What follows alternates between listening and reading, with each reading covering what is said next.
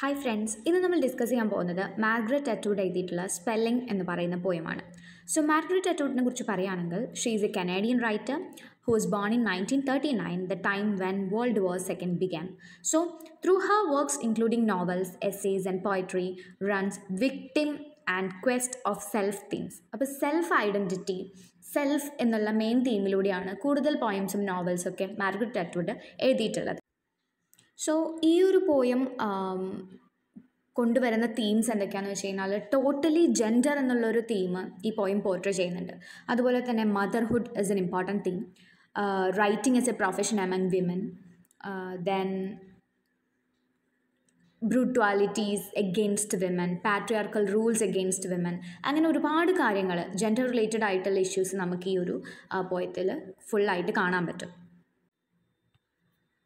So ഇനി നമുക്ക് പോയത്തിലേക്ക് കിടക്കാം. Stanza 1. My daughter plays on the floor with plastic letters, red, blue and hard yellow. Learning how to spell, spelling, how to make spells. So ഇവിടെ പോയിട്ട് begin ചെയ്യുന്നത് my daughter place on the floor എന്നുള്ള ഒരു word വെച്ചിട്ടാണ്, ആ ഒരു words വെച്ചിട്ടാണ്. So ഇതിൽ നിന്ന് എന്താ നമുക്ക് മനസ്സിലാക്കണമെന്ന് വെച്ച് കഴിഞ്ഞാൽ പോയിട്ട് എന്തുകൊണ്ടാണ് ഡോട്ടർ എന്നുള്ള വേർഡ് യൂസ് ചെയ്തിട്ടുണ്ടാവുക, ചൈൽഡ് എന്ന് യൂസ് ചെയ്തുകൂടായിരുന്നോ? അതൊരു വലിയ ക്വസ്റ്റ്യൻ ആണല്ലേ. പക്ഷേ ഇവിടെ ഈ പോയം സിഗ്നിഫൈ ചെയ്യുന്നത് മദർഹുഡാണ്. മദർഹുഡ് എന്നുള്ളൊരു തീം ഈ പോയത്തിൽ വരുന്നുണ്ട്. അതുകൊണ്ടാണ് ഡോട്ടർ എന്നുള്ള ഒരു വേർഡ് ചൈൽഡിന് പകരം പോയിട്ട് യൂസ് ചെയ്തിരിക്കുന്നത്. ഓക്കെ, ദെൻ പോയിട്ട് എന്താ പറയുന്നത്, അവളുടെ ഡോട്ടർ കളിച്ചുകൊണ്ടിരിക്കുകയാണെന്നാണ് പറയുന്നത്. എന്ത് വെച്ചിട്ടാണ് കളിക്കുന്നത്? പ്ലാസ്റ്റിക് ലെറ്റേഴ്സ് യൂസ് ചെയ്തിട്ടാണ് കളിക്കുന്നത്. ആ പ്ലാസ്റ്റിക് ലെറ്റേഴ്സിൻ്റെ കളേഴ്സും അവിടെ പറയുന്നുണ്ട്, റെഡ്, ബ്ലൂ ആൻഡ് യെല്ലോ. നമുക്കറിയാം റെഡും ബ്ലൂവും യെല്ലോയും ഒക്കെ പ്രൈമറി കളേഴ്സാണ്. ആ കളേഴ്സിൽ നിന്നാണ് ആക്ച്വലി ബാക്കിയുള്ള കളേഴ്സൊക്കെ ഉണ്ടായിട്ടുള്ളത്. നമ്മൾ മിക്സ് ചെയ്ത് കളേഴ്സൊക്കെ ക്രിയേറ്റ് ചെയ്യില്ലേ? ഇപ്പം യെല്ലോ ആൻഡ് വയലറ്റ് നമ്മൾ കൂട്ടി കലർത്തി കഴിഞ്ഞ് കഴിഞ്ഞാൽ നമുക്കൊരു കളർ കിട്ടും. ആൻഡ് അങ്ങനത്തെ ഒരു കോമ്പിനേഷൻസ് ഒക്കെ ഉണ്ട്. അങ്ങനെ വരുന്നത് തന്നെ ഈ കളേഴ്സിലൂടെയാണ്. അപ്പോൾ ഈ പ്രൈമറി കളേഴ്സാണ് ആക്ച്വലി ബാക്കിയുള്ള കളേഴ്സിൻ്റെ ബിൽഡിംഗ് ബ്ലോക്സ്. അങ്ങനത്തെ ഒരു ഇൻഡിക്കേഷൻ ഇവിടെ കൊണ്ടുവരുന്നത് മെറ്റഫറിക്കലി പറയുകയാണെങ്കിൽ daughter is learning the basics of her life. അതായിരിക്കാം പോയിട്ട് അതിൽ നിന്ന് ഉദ്ദേശിച്ചിട്ടുണ്ടായിരിക്കുക. ഓക്കെ, സോ പിന്നീട് വരുന്ന ലൈൻസിൽ പോയിട്ട് യൂസ് ചെയ്യുന്ന 3 വേർഡ്സ് ഉണ്ട്. How to spell, spelling and how to make spells. അപ്പം ഇതിലൂടെ എന്താ ഉദ്ദേശിക്കുന്നതെന്ന് വെച്ച് കഴിഞ്ഞാൽ 3 സ്റ്റേജസ്, സ്ത്രീകളുടെ ജീവിതത്തിലുള്ള 3 സ്റ്റേജസ് ആയിരിക്കും ഇത് ഇൻഡിക്കേറ്റ് ചെയ്യുന്നുണ്ടാവുക എന്നാണ് ഞാൻ ഉദ്ദേശിക്കുന്നത്. അപ്പം ഈ ഒരു 3 സ്റ്റേജസ് എന്ന് പറയുമ്പം ഹൗ ടു സ്പെൽ അതാണ് ഫസ്റ്റ് സ്റ്റേജ്. അതിലെന്താണ് ഉദ്ദേശിക്കുന്നത്? ഒരു യങ് ഗേൾ ആദ്യം പഠിക്കുന്നത് എന്താണ്, എങ്ങനെയാണ് ഒരു വേർഡ് സ്പെൽ ചെയ്യേണ്ടതെന്നാണ്. ഇവിടെ ഈ സ്പെൽ എന്നുള്ളതിന് നമുക്ക് 2 മീനിങ് കൊടുക്കാം. ഒന്ന് നമ്മൾ ഉച്ചരിക്കുന്ന ആ ഒരു പ്രവർത്തിക്ക് നമുക്ക് അങ്ങനെ വേണമെങ്കിൽ പറയാം. അല്ലെങ്കിൽ സ്പെൽസ് യൂസ് ചെയ്യുന്നത് വിച്ചസ് ആണ് അല്ലേ? ഈ മന്ത്രവാദികളൊക്കെ പണ്ട് നമുക്കറിയാം സ്ത്രീകളെ അസോസിയേറ്റ് ചെയ്തിരുന്നത് വിച്ചസ് ആയിട്ടാണ്. അപ്പം ആ ഒരു ഇൻഡിക്കേഷൻ തന്നെ നമുക്ക് ഇതിലേക്കും കൊണ്ടുവരാൻ പറ്റും. സോ ഇവിടെ യങ് ഗേൾ എന്താ ചെയ്യുന്നത്? First learn how to spell the word. ഇതാണ് ഹൗ ടു സ്പെൽ എന്നുള്ള ഒരു വേർഡ് കൊണ്ട് ഉദ്ദേശിക്കുന്നത്. And next is spelling. Spelling എന്ന് പറയുമ്പം then she learns to read and right. Okay, she learns the spelling of those words. അതാണ് spelling എന്ന് ഉദ്ദേശിക്കുന്നത്. And after getting educated she makes spells. അതാണ് ഹൗ ടു മേക്ക് സ്പെൽസ് എന്ന് പറയുന്നത്. ഇതെല്ലാം പഠിച്ചതിന് ശേഷം she just start to make spells. അവിടെ ഉദ്ദേശിക്കുന്നത് വിച്ച് ക്രാഫ്റ്റ് തന്നെയാണ്. അതായത് പണ്ടത്തെ നമ്മൾ പറഞ്ഞു, പണ്ട് ഒക്കെ ഈ സ്ത്രീകളേനെ വിച്ചസ് ആയിട്ടായിരുന്നു കണക്കാക്കിയിരുന്നത്. ഈ മെന്നിന് നേരെ സ്പെൽ കാസ്റ്റ് ചെയ്യുന്ന വിച്ചസ് ആയിട്ടാണ് കണ്ടിരുന്നത്. അപ്പം ആ ഒരു ഇൻഡിക്കേഷനാണ് അതിലൂടെ കൊടുക്കുന്നത്. ഓക്കെ, സോ ഇതാണ് സ്റ്റാൻസ 1 പോയിട്ട് നമുക്ക് മുന്നിൽ പറഞ്ഞു വെക്കുന്നത്. And now stanza 2. I wonder how many women denied themselves, daughters, closed themselves in rooms, drew the curtains so they could maintain words. A child is not a poem. A poem is not a child. There is no either or however. So ഈ ഒരു സ്റ്റാൻസിൽ പോയിട്ട് സംസാരിക്കുന്നത് നമ്മളോട് സ്ത്രീകളുടെ ഒരു കണ്ടീഷനെ കുറിച്ചിട്ടാണ്. അപ്പം according to the poet, women have to deny there daughters, lock themselves in the rooms in order to right. പണ്ട് നമുക്കറിയാം സ്ത്രീകൾക്ക് എഴുതാനുള്ള അവകാശം ഉണ്ടായിരുന്നില്ല. അതുകൊണ്ടാണ് ഈ സ്യൂഡോണിംസ് ഒക്കെ വെച്ചിട്ട് എഴുതി തുടങ്ങിയിരുന്നത്. അപ്പോൾ ആദ്യമൊന്നും എഴുതാൻ ആഗ്രഹമുണ്ടെങ്കിൽ കൂടെ വീട്ടിലിരുന്ന് ആരും കാണാതൊക്കെ എഴുതി ഒളിപ്പിച്ച് വെക്കുമായിരുന്നു. പിന്നീടാണ് അതിൽ മാറ്റങ്ങൾ വന്നു തുടങ്ങിയത്. നമുക്കറിയാം ഫെമിനിസ്റ്റ് ഫേസസ് ഒക്കെ വരുമ്പോഴാണ് മാറ്റങ്ങൾ വന്നത്. അപ്പം പോയിറ്റ് പറയുന്നത് സ്ത്രീകൾക്ക് ഒരു അവസ്ഥ എന്ന് വെച്ച് കഴിഞ്ഞാൽ സ്വന്തം കുട്ടികളെ ലോക്ക് ചെയ്തിടേണ്ട അവസ്ഥ വരെ വന്നിരുന്നു. അതെന്ന് വെച്ച് കഴിഞ്ഞാൽ അവർക്ക് അവരുടെ കുട്ടികളെ എഴുതുമ്പം, പെൺകുട്ടികളെ എഴുതുമ്പം അവർക്കത് ഡിനൈ ചെയ്യേണ്ട ഒരു അവസ്ഥയായിരുന്നു. അപ്പോൾ അവർ സ്വയം മുറിയിൽ പോയി ലോക്കൊക്കെ ചെയ്ത് ഇരുന്ന് എഴുതുമായിരുന്നു. സോ ഈ ലൈൻസ് ഡെപ്പിക്റ്റ് ചെയ്യുന്നത് എഡ്യൂക്കേറ്റഡ് വിമന് സഫർ ചെയ്യേണ്ടി വന്നിരുന്ന അവസ്ഥയാണ്. അവർക്ക് വിദ്യാഭ്യാസം ഉണ്ടെങ്കിൽ കൂടെ വീട്ടിൽ വന്നിട്ടാണ് പഠിപ്പിക്കലും കാര്യങ്ങളൊക്കെ. നമ്മൾ സ്കൂളിൽ പോകാനൊന്നും ഒരു അവകാശം ഉണ്ടായിരുന്നില്ല. അപ്പം ഈ അവരുടെ സഹോദരങ്ങളൊക്കെ പഠിക്കുന്നുണ്ടെങ്കിൽ കൂട്ടത്തിൽ ഇങ്ങനെ കേട്ടിട്ടൊക്കെ പഠിക്കും. അങ്ങനെയായിരുന്നു വിദ്യാഭ്യാസമൊക്കെ. അപ്പം ഈ ഒരു പെൺകുട്ടികളെന്ന് പറയുമ്പം അവർക്ക് എഡ്യൂക്കേഷൻ ചെറുതായിട്ട് കിട്ടുന്നുണ്ടെങ്കിൽ കൂടെ അവർ സഫർ ചെയ്തിരുന്നു. ആ കിട്ടുന്ന എഡ്യൂക്കേഷൻ അവർക്ക് ആക്ച്വലി ഒരു വാല്യൂ കൊടുക്കാനോ ഒന്നിനും പറ്റിയിരുന്നില്ല എന്നുള്ളതാണ് അതിൽ നിന്ന് സിഗ്നിഫൈ ചെയ്യുന്നത്. ആദ്യം സൊസൈറ്റി അവരെ എഴുതാനായിട്ട് സമ്മതിച്ചിരുന്നില്ല. അതുകൊണ്ട് അവർക്ക് ഇങ്ങനെ റൂമിൽ അടച്ച് ഇട്ട് എഴുതേണ്ടി വരുന്ന അവസ്ഥയായിരുന്നു. അവർക്ക് അവരുടെ തന്നെ ഐഡൻറ്റിറ്റി ഹൈഡ് ചെയ്യേണ്ടി വന്നിരുന്നു. ഇപ്പോൾ സ്യൂഡോണിംസ് യൂസ് ചെയ്യുന്ന തന്നെ വലിയൊരു എക്സാമ്പിളാണ്. അവരുടെ ഐഡൻറ്റിറ്റി ഹൈഡ് ചെയ്തിട്ടാണ് അവരുടെ വർക്ക്സ് പബ്ലിഷ് ചെയ്തിരുന്നത്. ചിലവരൊന്നും സ്യൂഡോണിംസ് പോലും യൂസ് ചെയ്യില്ല, ഓതറിൻ്റെ പേരില്ലാതൊക്കെ പബ്ലിഷ് ചെയ്തിരുന്നു. സെക്കൻഡ്, മദർഹുഡ് എന്ന് പറയുന്നത് അവർക്കൊരു പ്രോബ്ലം തന്നെയായിരുന്നു. കാരണം അവർക്ക് അവരുടെ കുട്ടികളെ നറിഷ് ചെയ്യാൻ പറ്റുന്നില്ല, എഴുതാൻ പ്രോത്സാഹിപ്പിക്കാൻ പറ്റുന്നില്ല. അങ്ങനെയും അമ്മമാർ സഫർ ചെയ്തിരുന്നു. അപ്പം അമ്മമാർക്ക് മദർഹുഡ് എന്നുള്ള രീതിയിലും പ്രൊഫഷൻ എന്നുള്ള രീതിയിലും അവർ അതിൻ്റെ ഇടയിൽ കിടന്ന് സ്ട്രഗിൾ ചെയ്യുന്ന ഒരു അവസ്ഥയായിരുന്നു പണ്ടുണ്ടായിരുന്നത്. ഒരു സ്വന്തം മകളെ നല്ല രീതിക്ക് എഴുതാനുള്ള ഒരു അവകാശം പോലും അമ്മയ്ക്ക് കൊടുക്കാൻ പറ്റുന്നില്ല. അല്ലെങ്കിൽ അമ്മയ്ക്ക് ആ ഒരു പ്രൊഫഷൻ കണ്ടിന്യൂ ചെയ്യാൻ പറ്റുന്നില്ല. എല്ലാവരുടെ മുന്നിലും ആ ഒരു പ്രൊഫഷനെ പബ്ലിസിറ്റി കൊടുക്കുന്ന രീതിയിലേക്ക് എത്തിക്കാൻ അമ്മമാർക്ക് പറ്റിയിരുന്നില്ല. അപ്പം ആ ഒരു സ്ട്രഗ്ലിങ് നമുക്ക് ക്ലിയർ ആയിട്ട് ഈ പോയിറ്റ് പറഞ്ഞു തരുന്നുണ്ട്. Okay, now stanza 3. I return to the story of the woman caught in the war and in labor, her thighs tied together by the enemy so she could not give birth. Ancestress the burning witch, her mouth covered by leather to strangle words. A word after a word after a word is power. So ഈ ഒരു സ്റ്റാൻസയിൽ പോയിട്ട് സംസാരിക്കുന്നത് ഹോളോകോസ്റ്റിനെ കുറിച്ചിട്ടാണ്. നമുക്കറിയാം holocaust ജ്യൂസും നാസീസും തമ്മിലുള്ളൊരു പ്രശ്നമായിരുന്നു അല്ലേ. അന്ന് എന്താ ഉണ്ടായിരുന്നതെന്ന് വെച്ച് കഴിഞ്ഞാൽ സ്ത്രീകളെ അവർ ക്യാപ്ചർ ചെയ്തിരുന്നു, ടോർച്ചർ ചെയ്തിരുന്നു, റേപ്പ് ചെയ്തിരുന്നു. അവസാനം അവർ പ്രഗ്നൻ്റ് ഒക്കെ ആവുമ്പം ഒന്നെങ്കിൽ അവരുടെ ചിൽഡ്രനെ അബോർട്ട് ചെയ്യുന്ന രീതിയിലേക്ക് എത്തും, അല്ലെങ്കിൽ അവരുടെ കാലുകൾ കൂട്ടിക്കെട്ടുമായിരുന്നു. അപ്പം അവർക്ക് എന്തായാലും പ്രസവിക്കാൻ പറ്റില്ലല്ലോ. അവസാനം അവർ മരണത്തിലേക്ക് പോവും. അങ്ങനെയായിരുന്നു ഉണ്ടായിരുന്നത്. മെറ്റഫറിക്കലി ഒരു സ്റ്റാൻസ നമുക്ക് കാണിച്ചു തരുന്നത് എഡ്യൂക്കേറ്റഡ് ആയിട്ടുള്ള സ്ത്രീകളുടെ വോയിസ് എപ്പോഴും സൊസൈറ്റി എന്താ പറയുക പൂട്ടിയിടും എന്നൊക്കെ ആണ് പറയുന്നത്. അതായത് ഇപ്പം എഡ്യൂക്കേറ്റഡ് ആയിട്ടുള്ള ഒരു സ്ത്രീ എഴുതി തുടങ്ങുകയാണെങ്കിൽ തന്നെ അവളുടെ വായ അടപ്പിക്കാനൊക്കെ അവളുടെ വോയിസ് തന്നെ ടൈ ചെയ്യാനായിട്ട് ഒരുപാട് ആളുകൾ ഉണ്ടായിരിക്കും.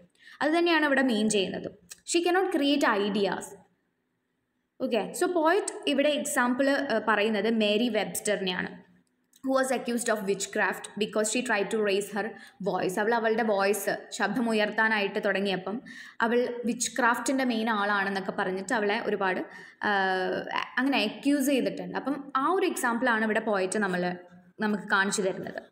അതാണ് ഇവിടെ പറയുന്നത്. Her mouth was covered by leather in order to strangle her words. അവളുടെ വേർഡ്സിനെ ബ്ലോക്ക് ചെയ്യാൻ വേണ്ടിയിട്ട് അവളുടെ മൗത്ത് ലെതർ കൊണ്ട് കവർ ചെയ്തു എന്നാണ് പറയുന്നത്. ആൻഡ് അവൾ സേവ്ഡ് ആയി, അവളെ രക്ഷിച്ചു. എങ്കിലും ആ സമയത്തുള്ള ആളുകൾ അവളെ ഹോൾ ലൈഫിൽ അവളെ ടോർച്ചർ ചെയ്തുകൊണ്ടേയിരുന്നു. ഒരു സമാധാനം പോലും അവൾക്ക് കിട്ടിയിട്ടുണ്ടായിരുന്നില്ല അതിന് ശേഷം എന്നുള്ളത് പറയുന്നുണ്ട്. അപ്പോൾ പോയിട്ട് നമ്മളോട് ഹിസ്റ്ററി പറയുന്നുണ്ട്. കൺവെൻഷനലി അല്ല, മോറലി ആണ്. ഓക്കെ, അതൊരു നല്ല രീതിക്ക് ഇങ്ങനെ പറഞ്ഞു പോകാന്നുള്ളതല്ല, നമുക്കൊരു മെസ്സേജാണ് അതിലൂടെ തരുന്നത്.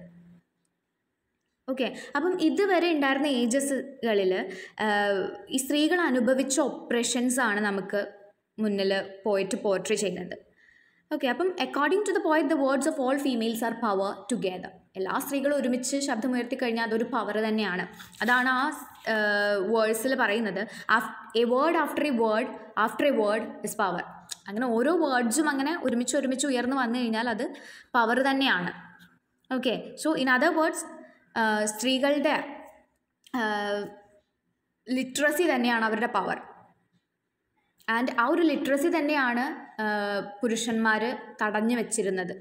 കാരണം സ്ത്രീകൾ എഡ്യൂക്കേറ്റഡ് ആയി കഴിഞ്ഞാൽ, അവരെ എഴുതി കഴിഞ്ഞ് കഴിഞ്ഞാൽ ഈ പുരുഷന്മാരെക്കാൾ ഒരുപടി മുകളിൽ അവരെത്തും എന്നുള്ളത് ഈ പുരുഷന്മാർക്ക് അറിയാം. അതുകൊണ്ട് തന്നെയാണ് അവരുടെ ലിറ്ററസീനെ അവർ മാക്സിമം തടഞ്ഞു വെച്ചത്. Okay, and now we are moving to stanza 4. At the point where language falls away from the hot bones, at the point where the rock breaks open and darkness flows out of it like blood, at the melting point of granite, when the bones know they are hollow, and the word splits and doubles and speaks the truth, and the body itself becomes a mouth. This is a metaphor. So, ഈ ഒരു സ്റ്റാൻസിൽ പോയിട്ട് portray ചെയ്യുന്നത് harsh റിയാലിറ്റിയാണ് of the condition of women in society. ഒരു സമൂഹത്തിൽ സ്ത്രീകളുടെ കണ്ടീഷൻസിൻ്റെ ഒരു real പോർട്രയലാണ് ഇവിടെ കാണിച്ചു തരുന്നത്. അപ്പോൾ റൈറ്ററിൻ്റെ സംബന്ധിച്ചിടത്തോളം സ്ത്രീകളുടെ, അതായത് വിച്ചസ് എന്ന് പറയുന്നുണ്ട്, വിച്ചസിൻ്റെ ബോഡീസ് അല്ലെങ്കിൽ സ്ത്രീകളുടെ ബോഡീസ് എന്ന് പറയുന്നത് അവരുടെ പവർഫുൾ വേർഡ്സിനോടൊപ്പം തന്നെ ബേൺ ചെയ്യപ്പെടുകയാണ്. ഓക്കെ, അവരുടെ ഇമാജിനേഷൻ ബ്ലഡ് പോലെ ഫ്ലോ ചെയ്തിരുന്നു എന്നാണ് പറയുന്നത്. അവരുടെ ബോഡീസ് എന്താ പറയുക, റോക്ക് പോലെ ഇറപ്റ്റ് ചെയ്തിരുന്നു, പക്ഷെ അവരുടെ ഇമാജിനേഷൻ ബ്ലഡ് പോലെ ഫ്ലോ ചെയ്തിരുന്നു.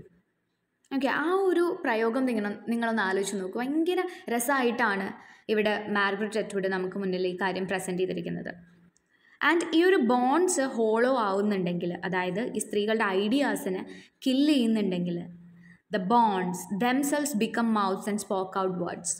ആ ബോൺസ് ഇവിടെ റെപ്രസെൻറ്റ് ചെയ്യുന്നത് സഫറിങ് ഓഫ് വിമൻ ആണ്. ആ സ്ത്രീകളുടെ ആ ഒരു സഫറിങ് തന്നെ അവരുടെ മൗത്ത്സ് ആവുമെന്നാണ് പറയണത്. And it spoke out words, അതിലൂടെ അവർ അവരുടെ കാര്യങ്ങൾ തുറന്ന് പറയും. സോ ഇവിടെ ബോൺസ് എന്ന് ഇവിടെ പോയിട്ട് ഉദ്ദേശിക്കുന്നത് സപ്രസ്ഡ് ടാലൻറ്റ് ഓഫ് വുമൻ ആണ്. സ്ത്രീകളുടെ സപ്രസ്ഡ് ആയിട്ടുള്ള ടാലൻറ്റിനെയാണ് ഇവിടെ പറയുന്നത്. ആ ഒരു ടാലൻറ്റ് തന്നെ എന്തായിട്ട് വരും? It becomes mouths and spoke out words. എത്രയൊക്കെ തടഞ്ഞു വെച്ചാലും സ്ത്രീകൾ സംസാരിക്കേണ്ട കാര്യങ്ങൾ അവർ സംസാരിക്കുക തന്നെ ചെയ്യും.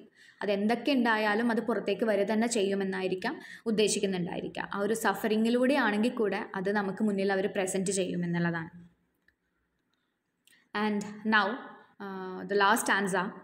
How do you learn to spell blood, sky and the sun? Your own name first, your first naming, your first name, your first word. ഈ ഒരു സ്റ്റാൻസയിൽ പോയിട്ട് നമ്മളോട് ചോദിക്കുകയാണ്, how do you learn to spell. Spell എന്ന് പറയുന്നത് ഇവിടെ ഒരു പണ്ണാണ് കേട്ടോ. അതായത് literary പെർസ്പെക്റ്റീവിൽ it means putting letters to form names അല്ലേ. ലിറ്റററി പെർസ്പെക്റ്റീവ് എടുക്കുകയാണെങ്കിൽ നമ്മൾ സ്പെൽ ചെയ്യാന്ന് വെച്ച് കഴിഞ്ഞാൽ നമ്മളിങ്ങനെ ഓരോ ലെറ്റേഴ്സും കൂട്ടി വെച്ച് നമ്മൾ വായിക്കുന്നതിനെയാണ് സ്പെൽ ചെയ്യാന്ന് പറയാം. മെറ്റഫറിക്കൽ പെർസ്പെക്റ്റീവിൽ നോക്കുകയാണെങ്കിൽ നമുക്കറിയാം it means to enchant or convey impressions, spell cast ചെയ്യാന്നൊക്കെ നമ്മൾ പറയില്ലേ, അങ്ങനെ. So how do you learn to spell എന്നാണ് ഇവിടെ പോയിട്ട് ചോദിക്കുന്നത്.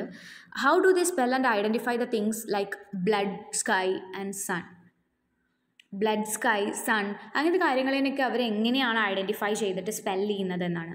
In the end she says that no one can name himself though male or female. ആർക്കും നമ്മൾ മെയിലാണോ ഫീമെയിലാണോ എന്നുള്ളത് പറയാൻ പറ്റില്ല. അത് മൊത്തത്തിൽ അവസാനത്തേക്ക് ജെൻഡറിൻ്റെ കാര്യങ്ങളിലേക്കാണ് എത്തുന്നത് പോയം അല്ലേ. നമുക്ക് പേരുകൾ തരുന്നത് തന്നെ ആരോ ആണ്, നമ്മളല്ല നമുക്ക് പേരുകൾ തരുന്നത്, ആരോ ആണ് അല്ലേ. സോ ഇവിടെ പോയം ബിഗിൻ ചെയ്യുന്നത് ഫെമിനിസം എന്നുള്ള രീതിയിലാണെങ്കിൽ എൻഡ് ചെയ്യുന്നത് ജെൻഡറിനെ കൺസേൺ ചെയ്തിട്ടാണ്. സോ ഇവിടെ പോയിട്ട് ഉദ്ദേശിക്കുന്നത് ആരാണ് നമുക്ക് ഐഡൻറ്റിറ്റി തരുന്നത്? നമ്മൾ തന്നെയാണ് നമ്മുടെ ഐഡൻറ്റിറ്റി ക്രിയേറ്റ് ചെയ്യേണ്ടത് അല്ലേ.